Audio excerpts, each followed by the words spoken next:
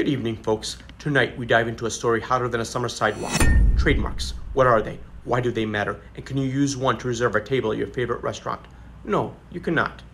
A trademark is like slapping a giant mind sticker on your brand, whether it's a name, a logo, or a slogan. Imagine, it's like this. You just baked the most amazing cookie ever. It's so good the whole neighborhood wants a bite. By now Gary, down the street, is calling it his cookie. Well, not today, Gary. With a trademark, you can say no. This deliciousness is my creation. Hands off. It's the legal version of smacking Gary's hand away from your cookie jar. Without a trademark, Gary and everyone else can slap your cookie's name on their stale, boring snacks and ride the wave of your awesomeness all the way to the bank, which, let's face it, is not cool.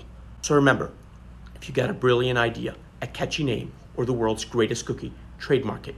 Protect what is yours, because you never know when Sneaky Gary might be lurking.